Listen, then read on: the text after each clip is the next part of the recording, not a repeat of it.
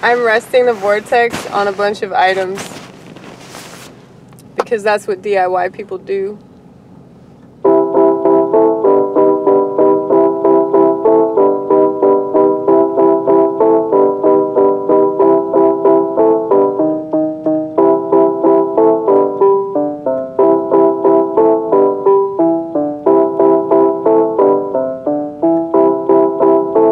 Anybody in the vortex that gives a fuck about the right stuff, I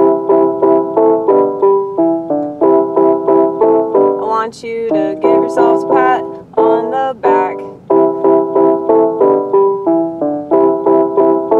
And I know that this piano playing is inconsistent and it's annoying me. Is it annoying you in the vortex?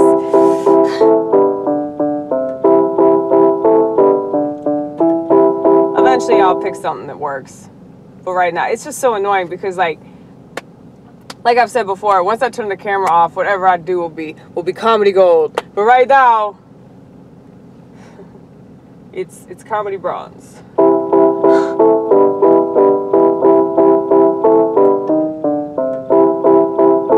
And I write songs that I don't perform. Yeah, I write songs that I sing along to in my room, all gloom and doom.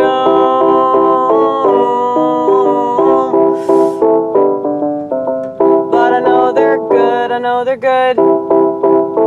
But I know that very few will be able to, what did you say, Mr. Theron? Overstood? They won't be overstood.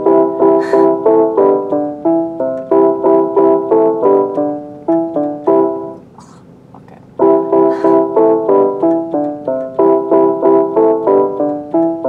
I do think that we need to change the language. Since they're changing the language anyway, you know, you might as well do your own thing, you know, and say fuck their thing, because they keep changing the thing to be confusing, you know. That's a brainwashing tactic, by the way. Communism.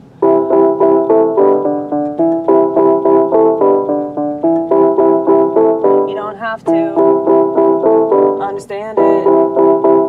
I understand it. It's nobody else's responsibility to understand what's going on inside of me. It's not a doctor.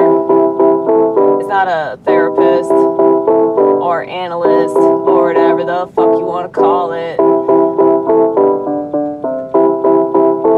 It's my job to analyze me, research me, ask me questions, ask God questions, and be patient, wait for the answer.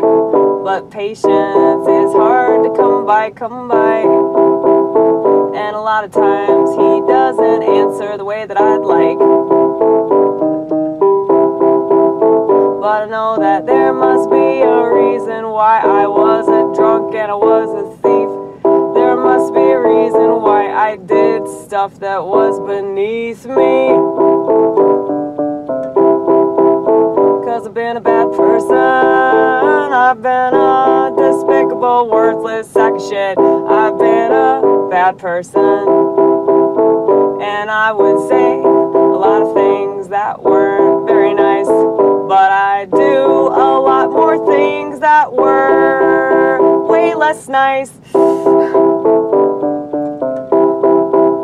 But it seems like people don't care if you lie or you steal. And they don't care if you do really despicable things to somebody that was your former friend. They don't care if you do despicable things to your own parents. They don't care. But God forbid, use the wrong word in a comedy bit. Or maybe you accidentally make somebody feel like shit. Sorry. Couldn't help it. It's just myself. You can't handle it. Somebody being themselves. But, well, they don't have selves to be, you know what I mean?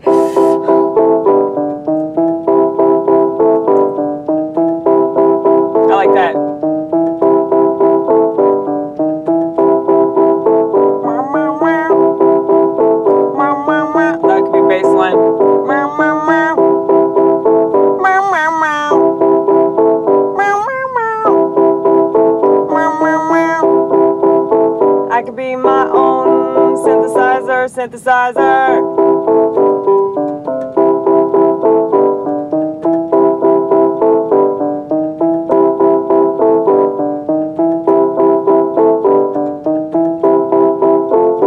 Oh, that's good too. I like that. Like that little change there. That was fun. Anyway, I said I was gonna get the mail. That was like 6 minutes ago. But yeah, I just wanted to do a little ditty there before I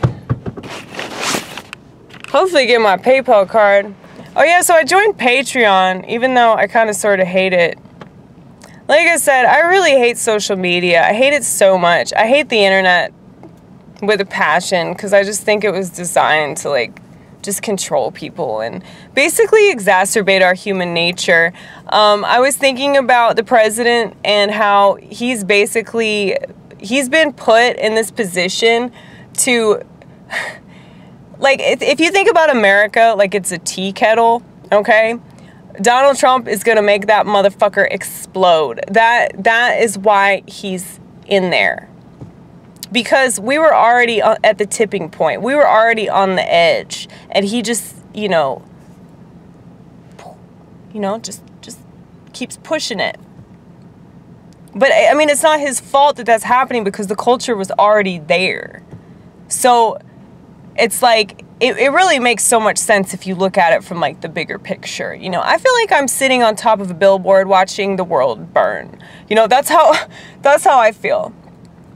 And sometimes it's hilarious, and other times it's absolutely horrifying, and I can't stop crying, and I feel sorry for people, and then I get really self-righteous, and I'm like, well, fuck them, they don't read labels, But then I'm like, well, you're a piece of shit, you've done all these horrible things, so who the hell are you to judge all these people, and that's why Jesus told us not to judge others, lest we be judged, Because when you judge others, like, you really should be judging yourself just as much.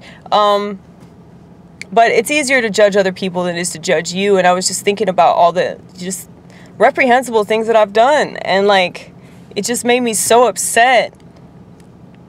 And I was like, how can you judge a woman for having an abortion, Like, I mean, I judge the act, but it's like, you don't know what she was going through, and especially, after she has that abortion, she's gonna have to live with that for the rest of her life. Her baby won't, for obvious reasons, but, sorry I had to make that joke. You gotta make whatever joke you can possibly make whenever you can make it. But I do have empathy, though, for people that, they make bad decisions, and, you gotta live with that shit.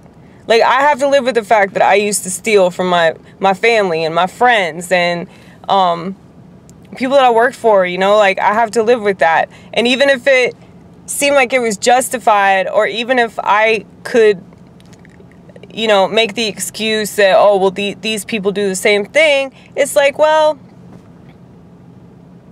it still doesn't make what I did the appropriate line of action, and I still feel like shit about it, because I have to think about that, like, that's what they don't tell you about sin, is like, it stays with you, and then you have to hold on to that guilt, and that's how the devil gets you, and they don't get that shit. I wish that my current self could talk to my former self and smack the shit out of her, but at the same time, she wouldn't have listened to me anyway, and I wouldn't be the person I am today if like I said, if I hadn't been a shithead beforehand. So, I feel like God is pretty amazing in that way, that he can turn sin into this amazing story, that inspires other people that have lived that sort of life, or a life that they're ashamed of, and if I can say, look, Jesus has, like, washed me clean of all that, I'm still from time to time going to think about it and feel really bad, because, it brings me shame, and it should always bring me shame, and it's that shame that makes me, never want to go back there. But that doesn't mean that I still couldn't. I mean, I thought that when I quit drinking before, and I ended up going back to it. After I had experienced an entire week of alcohol withdrawals and couldn't stop shaking, couldn't sleep, couldn't eat, was bloody miserable. After about 4 months of sobriety, I went back out and lost the job that I had gotten. I was so proud of. I was about to be promoted and everything, and then I just said, fuck that, and sabotaged the fuck out of myself. But that needed to happen too, in order for me to learn. And I've been sober, thank God, for like 9.5 years now. So, you know, it's like, it takes what it takes, I guess. But anyway, thievery is something else. Thievery, that's some borderline personality shit, I'll tell you. Because if you're stealing shit, well, that's just some cluster B shit. Yeah, that is some cluster B shit, for sure. Sociopathic, very much so. But anyway, yeah, I gotta go get my mouth. Goodbye.